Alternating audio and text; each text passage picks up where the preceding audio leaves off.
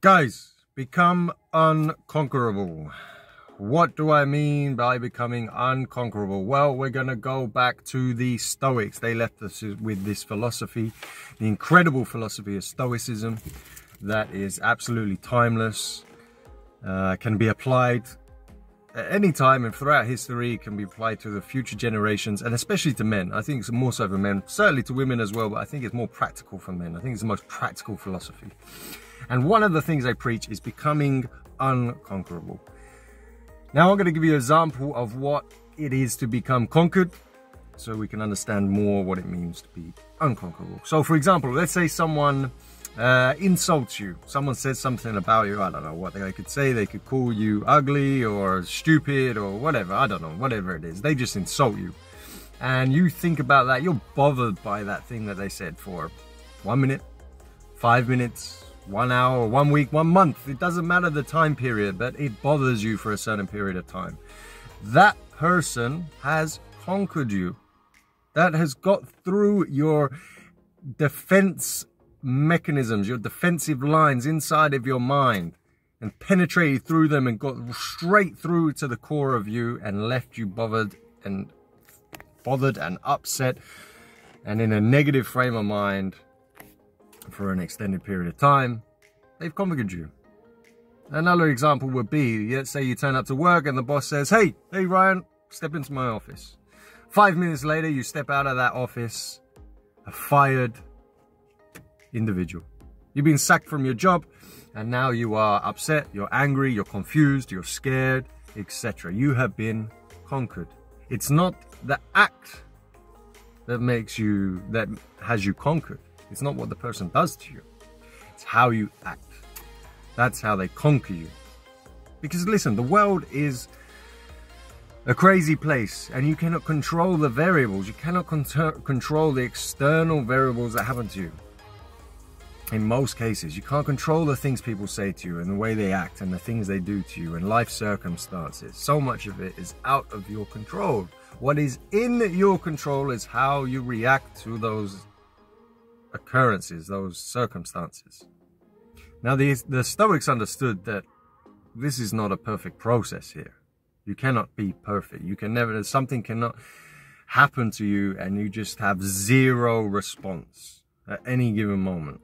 You know, the moment something negative, yeah, inverted commas, happens to you, you're going to have an emotional response. Emotions are sort of a reflex at times, okay?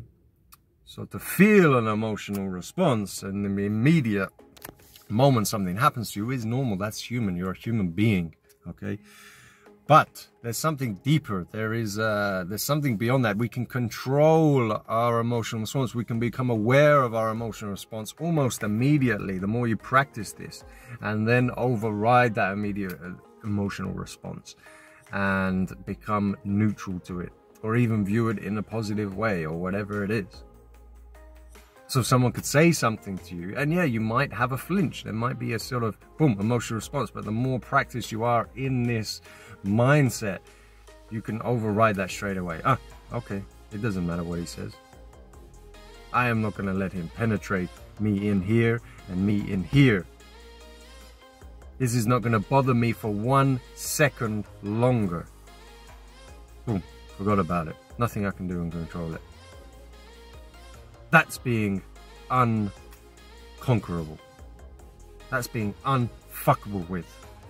You get fired by your job, boom, the moment you step outside of that office, okay, what can I do now? Can't get my job back. Nothing I can do about it.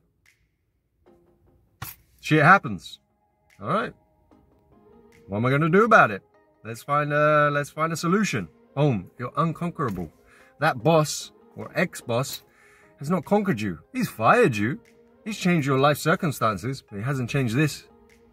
And guys, I swear by this mindset, by this philosophy, it's a game changer.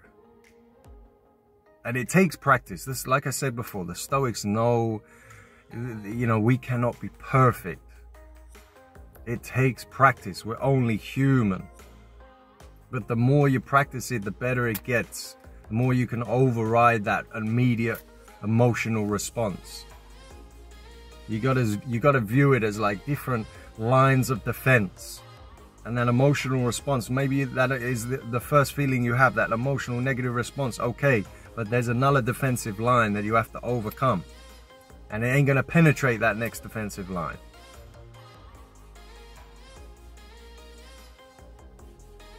And then the more you do this, the more you practice this, the more you understand that, okay, sometimes it's okay to feel this emotion.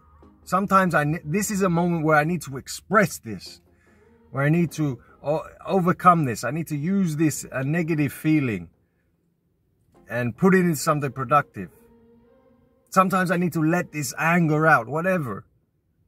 If you don't overcome it and implement this strategy, you will just become a whim. You will just become a slave to your emotions all the time. And your emotions will take you on a ride that you don't want to go on. It will take you up, down, left, right, in, out, all over the place. And people will be conquering you all the time. Circumstances will be conquering you all the time. So the more you practice this, the more you realize when you can apply this and when you don't need to apply it. When it's actually good and healthy that, hey, wait a minute. All right, fuck it. I need to vent right now. And trust me, though, the more you practice this, the less you will want to do that. The less you will find the need to vent. The less you will feel the need to express the emotions, and the more pride you will feel in yourself in becoming unconquerable. Because we live in an age where we're taught men should express their emotions and how they feel and not bottle anything up. And I say, yes, sometimes. Sometimes, not all the time. Otherwise, we're just, what are we? We're just children. Children express every emotion that they feel in the moment. We're adults here, we're men. Life is hard, life will throw things at you. Circumstances will change, people will try to get to you and fuck with you. But you have a choice. And that's what the Stoics are saying. You have a choice to everything that happens to you. You have a choice to how you react. And if you choose the right path, if you choose calm, if you choose power, you have an action here. You have a choice to make. What is the action you're going to choose? And you'll choose the positive path. You are unconquerable. So guys, I call to you to practice this mindset. I challenge you to practice this mindset, to implement it. And I promise you, if you do that, and you work on it, and you improve, your life will be so much better, and you will be feeling so much better about yourself. You will have a lot of pride, a lot of confidence. There will be less fear. You won't fear what the world has to throw at you, because you'll know you're the one in control. No one can get in here. Good luck, guys.